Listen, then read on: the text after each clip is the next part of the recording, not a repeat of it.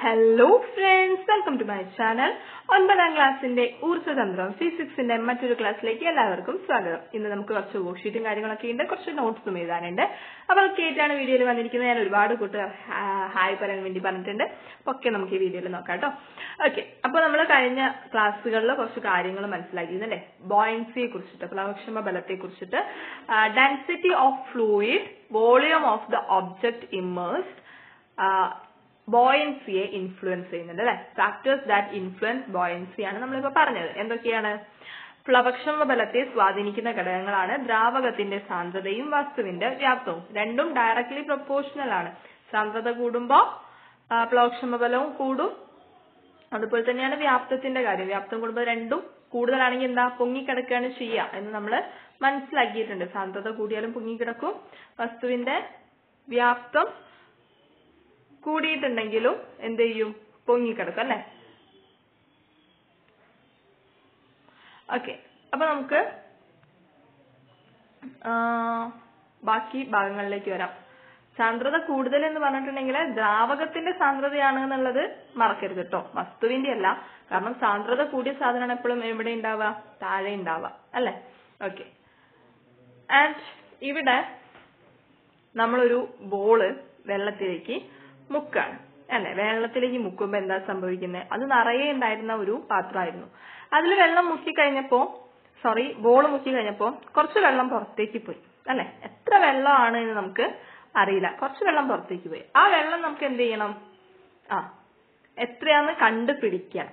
അതവിടെ നിൽക്കട്ടെ, നമുക്ക് മറ്റൊരു പ്രവർത്തനം ചെയ്യാം. ഇവിടെ നമ്മൾ കല്ലിന്റെ വായുവിലുള്ള ഭാരം പറഞ്ഞിട്ടുണ്ട്. ആ വെച്ചിട്ടൊരു പട്ടിക ഉണ്ടാക്കിയിട്ടുണ്ട്. ഈ പട്ടിക നിങ്ങൾ എന്തായാലും എഴുതണം. വസ്തു ഇരുമ്പ് കട്ടയാണ്. ഓക്കെ, എന്താണ്, അയൺ ബ്ലോക്ക് ആണ്. Weight of object in air, അതാണ് ഇപ്പൊ നമ്മളിവിടെ കണ്ടത്. എത്രയാണ് കിട്ടിയത്? 1.25 ന്യൂട്ടൺ ആണ് വായുവിലുള്ള ഭാരം എന്ന് പറയുന്നത്. വെള്ളത്തിലിട്ടപ്പോ എത്ര കിട്ടി? 1 ന്യൂട്ടൺ. അപ്പൊ വായുവിൽ 1.25 ന്യൂട്ടൺ, വെള്ളത്തിൽ 1 ന്യൂട്ടൺ. അപ്പൊ ലോസ് ഇൻ വെയിറ്റ് എത്രയാണ്? അതായത് ബോയൻസി, ആ ഒരു ഭാര വ്യത്യാസമാണല്ലോ നമ്മൾ പ്ലവക്ഷമ ഫലം അല്ലെങ്കിൽ ബോയൻസി എന്ന് പറയുന്നത്. എത്രയാണ്? 2.5 ന്യൂട്ടൺ ആണ് അല്ലെ, 0.25 ന്യൂട്ടൺ. ഇനി നമുക്ക് എന്താ കിട്ടേണ്ടത്? വെയിറ്റ് ഓഫ് വാട്ടർ ഡിസ്പ്ലേസ്ഡ്, അതായത് ഈ ഒരു കട്ട ഇതിലേക്ക് തൂക്കിയിട്ട, അതായത് ഈ ഒരു ഇരുമ്പ് കട്ട മുക്കിയപ്പോ കുറച്ച് വെള്ളം പുറത്തേക്ക് പോയിട്ടുണ്ട്. അതിന്റെ ഭാരം എത്രയാണെന്നും കൂടി നമുക്ക് കണ്ടുപിടിക്കണം. എന്നിട്ട് ഈ ഒരു പ്ലവക്ഷമ ബലവും ആ ഭാരവും തമ്മിൽ എന്തെങ്കിലും വ്യത്യാസം, എന്തെങ്കിലും ബന്ധമുണ്ടോ എന്നും കണ്ടുപിടിക്കണം. ഓക്കെ, അപ്പൊ അത് നമ്മൾ എന്ത് ചെയ്തു? ഈ ഒരു കവിഞ്ഞൊഴുകുന്ന ഒരു പാത്രം എടുത്തു. അതാകുമ്പോൾ വളരെ സിമ്പിൾ ആയിട്ട് നമുക്ക് കണ്ടുപിടിക്കാൻ വേണ്ടി സാധിക്കും. അതിലേക്ക് ഇരുമ്പ് കട്ട മുക്കിയപ്പോൾ വെള്ളം പുറത്തേക്ക് വരുന്നുണ്ട്. അപ്പൊ എത്ര വെള്ളമാണോ പുറത്തേക്ക് വരുന്നത് അത് നമ്മളൊരു ബീക്കറിൽ എടുക്കണം. അപ്പോ നമ്മൾ അളക്കുമ്പോൾ ആ ബീക്കറിന്റെ ഭാരം കൂടി ചേർത്ത് നോക്കാൻ പാടില്ല. അപ്പൊ ആദ്യം ആ ബീക്കറിന്റെ ഭാരം കാണുക, എന്നിട്ട് മൊത്തം കണ്ടിട്ട് ബീക്കറിന്റെ ഭാരം അതിൽ നിന്നും കുറച്ചാൽ മതി. അപ്പൊ നമ്മള് ആ കവിഞ്ഞൊഴുകിയ വെള്ളം ഇതിൽ എടുത്തിട്ടുണ്ട്.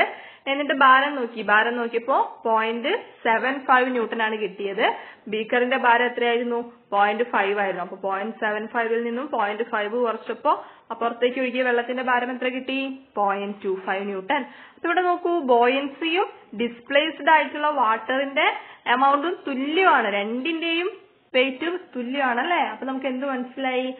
ഒരു വസ്തുവിനെ വെള്ളത്തിൽ മുക്കുമ്പോ അത് അതായത് പുറത്തേക്ക് ഒഴുകുന്ന വെള്ളത്തിന് നമ്മൾ എന്താ പറയാ, ആദേശം ചെയ്യുന്ന വെള്ളം, ആദേശം ചെയ്ത ജലം, അതിന്റെ അളവ് എന്ന് പറയുന്നത് പ്ലവക്ഷമ ഫലത്തിന് തുല്യമാണ്, ബോയൻസിക്ക് തുല്യമാണ്. ഇനി എന്താണ് ബോയൻസി എന്ന് ചോദിക്കരുത്, കഴിഞ്ഞ പല വീഡിയോസായിട്ട് നമ്മൾ അത് തന്നെയാണ് പറഞ്ഞുകൊണ്ടിരിക്കുന്നത്. ഓക്കെ, നോക്കുക, ഒരു വസ്തു പൂർണ്ണമായോ ഭാഗികമായോ ഒരു ദ്രവത്തിൽ മുങ്ങിയിരിക്കുമ്പോൾ ആ വസ്തുവിൽ അനുഭവപ്പെടുന്ന പ്ലവക്ഷമ ഫലം ആ വസ്തു ആദേശം ചെയ്യുന്ന ദ്രവത്തിന്റെ ഭാരത്തിന് തുല്യമായിരിക്കും. Archimedes principle: when an object is immersed partially or completely in a fluid, the buoyancy experienced by it will be equal to the weight of the fluid displaced by it. അതിന് മുകളിൽ നോക്കൂ, ആർക്കിമിഡീസ് പ്രിൻസിപ്പിൾ എന്നല്ലേ കൊടുത്തത്. Archimedes തത്വം എന്നാണ് ഇത് അറിയപ്പെടുന്നത്. ആരാണ് ആർക്കിമിഡീസ് എന്ന് പറയുന്നത്? ഇദ്ദേഹമാണ് ആർക്കിമിഡീസ്. ഒരു വലിയ ശാസ്ത്രജ്ഞനായിരുന്നു. പ്രത്യേകിച്ച് ഫിസിക്സിലായിരുന്നു അദ്ദേഹം കൂടുതൽ പറഞ്ഞിട്ടുള്ളത്. മാത്സിലും ഉണ്ട് കേട്ടോ, ആർക്കിമിഡീസ് പ്രിൻസിപ്പിൾ ഒക്കെ ഉണ്ട്. ഓക്കെ, അപ്പൊ ആ ഒരു കാര്യം നിങ്ങൾ കേട്ടിട്ടുണ്ടാവും എന്ന് വിചാരിക്കുന്നു അല്ലെ. ഇതിനു മുമ്പ് ചിലപ്പോൾ കേട്ടിട്ടുണ്ടാവും. അദ്ദേഹം കുളിക്കാൻ വേണ്ടിയിട്ട് അദ്ദേഹത്തിന്റെ വെള്ളം നിറച്ച ബാത്ത് ടബ്, നമ്മൾ ഇപ്പത്തെ ബാത്ത് ടബിന്റെ പഴയ രൂപം അല്ലെ, അതില് അദ്ദേഹം ഫുള്ള് വെള്ളം നിറച്ചിരുന്നു. അപ്പൊ അതിലേക്ക് അദ്ദേഹം കയറിയിരുന്നപ്പോ വെള്ളം പുറത്തേക്ക് പോയത് കണ്ടു. അതിൽ നിന്നും സ്വർണത്തിൽ മായമുണ്ടോ എന്ന് കണ്ടുപിടിക്കാനുള്ള വഴി അദ്ദേഹം കണ്ടുപിടിച്ചു. എന്നിട്ട് അദ്ദേഹം ആ കുളിക്കാൻ കയറിയിടത്തു നിന്ന് അങ്ങനെ തന്നെ ഇറങ്ങി ഓടി യുറേക്ക യുറേക്ക എന്ന് വിളിച്ചു പറഞ്ഞു എന്നുള്ള ഒരു കഥയൊക്കെ കേട്ടിട്ടുണ്ട്. കഥയല്ല, സത്യമാണെന്ന് തോന്നുന്നു അല്ലെ? ഓക്കെ, എന്തായാലും ആ കാര്യം അവിടെ ഇരിക്കട്ടെ. അപ്പൊ ആർക്കിമിഡീസ് തത്വമാണ് നമ്മൾ പറഞ്ഞത്. ഒരു വസ്തു ഭാഗികമായോ പൂർണ്ണമായോ ഒരു ദ്രവത്തിൽ മുങ്ങിയിരിക്കുമ്പോൾ അതിൽ അനുഭവപ്പെടുന്ന പ്ലവക്ഷമ ബലം വസ്തു ആദേശം ചെയ്യുന്ന ദ്രവത്തിന്റെ ഭാരത്തിന് തുല്യമായിരിക്കും. ഈ ആദേശം ചെയ്യാന്ന് പറഞ്ഞാൽ ആ പുറത്തേക്ക് കളയുന്ന വെള്ളമാട്ടോ ഉദ്ദേശിക്കുന്നത്. ഓക്കെ, ഇന്ന് നമ്മളൊരു പരീക്ഷണം ചെയ്തല്ലോ. ഒരു അലൂമിനിയം ഫോയിലിന്റെ പേപ്പർ കൊണ്ട് ഒരു തോണി ഉണ്ടാക്കിയപ്പോ അതിങ്ങനെ ഒഴുകി നടക്കുന്നുണ്ട് വെള്ളത്തില് അല്ലെ? അതിങ്ങനെ അവിടെ ഇങ്ങനെ പൊങ്ങിക്കിടക്കാണ്. അതേസമയം അവിടെ മുങ്ങിപ്പോകുന്നത് നിങ്ങൾക്ക് കാണാൻ സാധിക്കും. എങ്ങനെയാണ്? മടക്കി, നല്ലോണം മടക്കി ഇട്ടപ്പോ അത് മുങ്ങിപ്പോയി. അപ്പൊ ഞാനൊരു ക്ലൂ തരാം. നോക്കൂ, ഇവിടെ നമ്മൾ കാണുമ്പോ ഇവിടെ എന്തുണ്ട്? ആ അലൂമിനിയം തോണിയാവുമ്പോ അതിന്റെ ഉള്ളിൽ എന്തുണ്ട്? വായു നിറഞ്ഞിട്ടുണ്ട് അല്ലെ? ഈ മടക്കി കഴിഞ്ഞപ്പോ അതിൽ വായു ഉണ്ടോ? വായു ഇല്ല അല്ലെ? അപ്പൊ ഇതിന്റെ കാരണം എന്താ? നമുക്ക് അവസാനം പറയാം. അപ്പൊ ഈ കാര്യം ഒന്ന് ഓർമ്മിച്ച് വെച്ചിട്ട് നിങ്ങൾക്ക് എന്തെങ്കിലും കണ്ടുപിടിക്കാൻ സാധിക്കുന്നുണ്ടോ എന്നൊന്ന് നോക്കൂ. മറ്റൊരു പരീക്ഷണം നമ്മൾ ചെയ്തത് ഒരു മരക്കട്ടയും ഒരു ഇരുമ്പ് കട്ടയായിരുന്നു, അലൂമിനിയം കട്ടയാണെന്ന് ഓർമ്മയില്ല. എന്തായാലും 2 കട്ടകൾ എടുത്തു. 2 കട്ടയും ഒരേ സമയം ഇട്ടപ്പോ എന്ത് സംഭവിച്ചു? ഈ മരക്കട്ട പൊങ്ങിക്കിടന്നു, മറ്റേ കട്ട എന്തുപോയി? താന്നുപോയി അല്ലെ? അപ്പൊ നമ്മൾ വീണ്ടും ഒരു പരീക്ഷണം ചെയ്തു. എന്താണ്?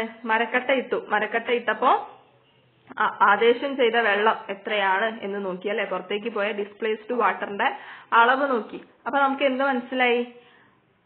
ആ മരക്കട്ടയുടെ ഭാരവും, ശ്രദ്ധിച്ചു കേട്ടോളൂ, മരക്കട്ടയുടെ ഭാരവും അത് പുറത്തേക്ക് വിട്ട, അതായത് ഡിസ്പ്ലേസ് ചെയ്ത വാട്ടർ അല്ലെങ്കിൽ ആദേശം ചെയ്ത വെള്ളത്തിന്റെ അളവും എന്തായിരുന്നു? തുല്യമായിരുന്നു. അപ്പൊ നമ്മൾ മറ്റൊരു തത്വം കൂടി കണ്ടുപിടിച്ചു. എന്താണ്? ഒരു വസ്തു വെള്ളത്തിൽ ഇടുകയാണ്. അതിന്റെ ഭാരം, അതിന്റെ ഭാരത്തിന് തുല്യമായ അളവിലാണ് ജലം ആദേശം ചെയ്യുന്നതെങ്കിൽ, ഡിസ്പ്ലേസ് ചെയ്യുന്നതെങ്കിൽ അതിന്റെ അനുഭവപ്പെടുന്ന പ്ലവക്ഷമ ബലം എന്തായിരിക്കും? ഗുരുത്വാകർഷണ ബലത്തിന് തുല്യമായിരിക്കും. അതായത് താഴേക്കും മുകളിലേക്കും വരുന്ന, മുകളിലേക്ക് ഉള്ള ബലമല്ലേ പ്ലവക്ഷമ ബലം, ബോയൻസി.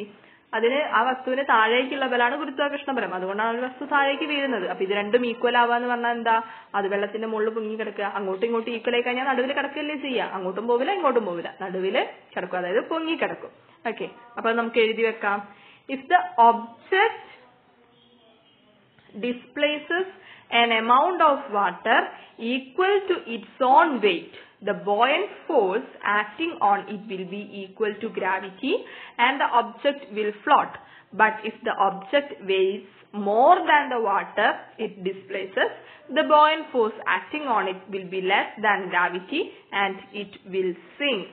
ഒരു വസ്തു അതിന്റെ ഭാരത്തിന്റെ തുല്യ അളവ് ജലം ആദേശം ചെയ്യുന്നു എങ്കിൽ അതിൽ പ്രയോഗിക്കപ്പെടുന്ന പ്ലവക്ഷമ ബലം ഗുരുത്വാകർഷണ ഫലത്തിന് തുല്യം ആയിരിക്കും. അതിനാൽ അവ ജലത്തിൽ പൊങ്ങിക്കിടക്കും.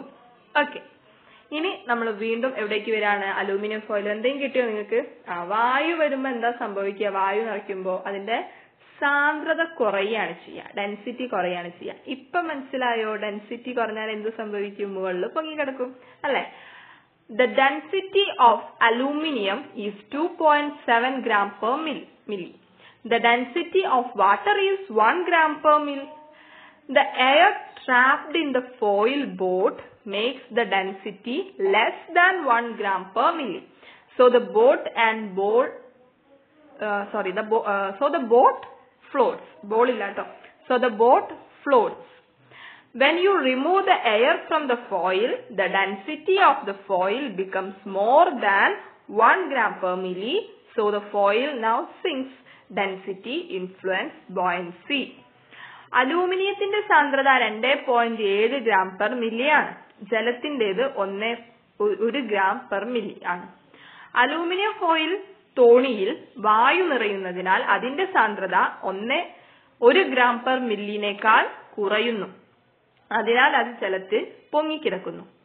ഫോയിൽ മടക്കുമ്പോൾ വായു പോകുകയും സാന്ദ്രത കൂടുകയും ചെയ്യുന്നതിനാൽ ഫോയിൽ മുങ്ങുന്നു.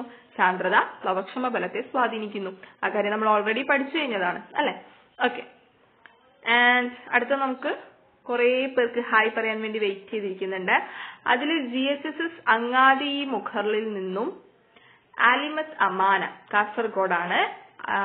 അവളുടെ ബർത്ത്ഡേ ആണ് അല്ലെ, അമാനയുടെ ബർത്ത്ഡേ ആണ്. അപ്പൊ അലിമത്ത് അമാനയ്ക്ക് ഒരു happy happy happy happy birthday. Wish you good luck dear. Okay, next ആരാ നോക്കാം. പൂജ. പൂജയ്ക്ക് ബിഗ് ഹായ്. ഫാത്തിമയ്ക്ക് നഥ ഫാത്തിമയ്ക്ക് big hi. ദൃശ്യ from Malappuram big hi. അഭിജിത്തിന് big hi. ഫർസിന് big hi. ഫാദിലിന് big hi.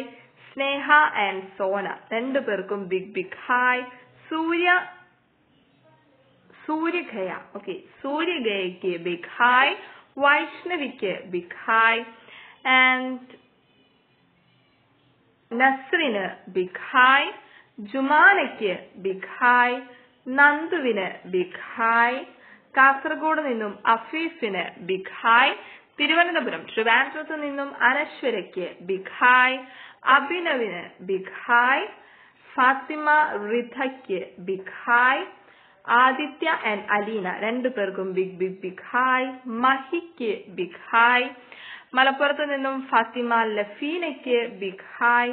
സനയ്ക്ക് big hi. അഭിഷേകിന് big hi. And ജിയാദുൽ ഹാരിഫിന് from Malappuram big hi. ധന്യയ്ക്ക് big hi. പ്രവീണിന് big hi. സുമിത്തിന് big hi. സ്നേഹയ്ക്കും സോനയ്ക്കും big hi. And ആഡ്രിൽ ദാസിന് big hi. And അനന്യയ്ക്ക് big hi. And Kannancheri എന്റെ സ്വന്തം നാടാണ്. അപ്പൊ എന്റെ അയൽവാസി തന്നെയാണ് hi ചോദിച്ചിരിക്കുന്നത്. അനാമിക്ക് ഒരു big hi.